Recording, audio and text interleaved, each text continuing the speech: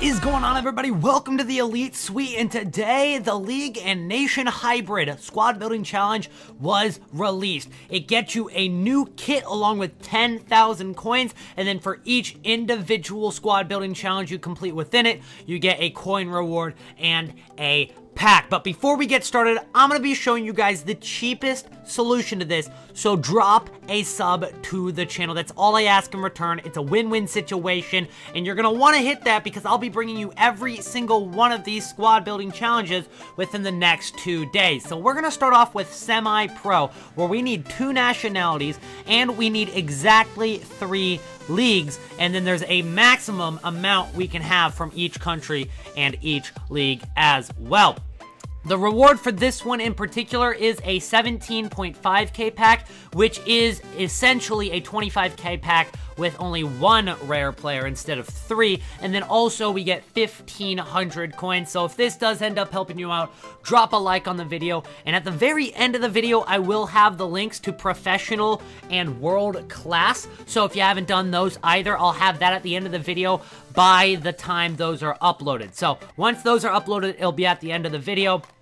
But for now, obviously, I have to put something else at the end of the video until they're uploaded. Anyways, let's hop right in to semi-pro. Now, this squad costs very cheap. I figured out a way to do this with Russian and Turkey. So that is a very cheap combination. A lot of people would go with Spain or France. A lot of people go with England and Italian, very common countries. However, if you go with Turkey and Russia, that's very, very cheap. And so this is how I did it. At goalkeeper, we're going to start it off with Akinfeev.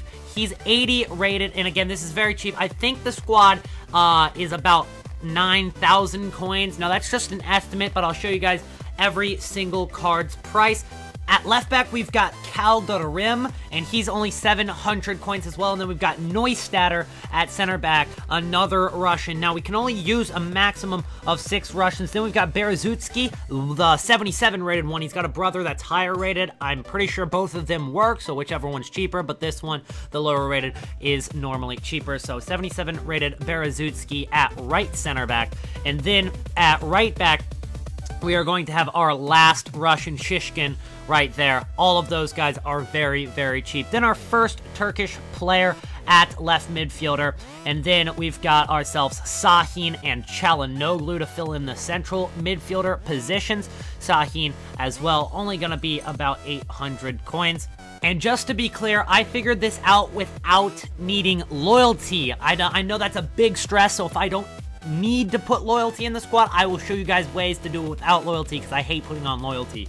But Mali, you're going to need a position change card. Now, to get him to striker, all you need is a center attacking mid to center forward card and a center forward to striker card. And then we've got Tazin as the left striker to link around him with the Turkey players. Finishing it off with Samalov or Samadov. That's going to be our final player. He gets the hyperlink with the right back, which is important. That is the squad 100 chemistry along with 79 ratings. If this did help you out, guys, be sure to drop a like. And again, as I said at the beginning of the video, subscribe as well. So let's go ahead and open the 17.5k pack that we got as the reward. We also get 1,500 coins back, which pays for about 2 or 3 of the players if you're using the cheaper players there.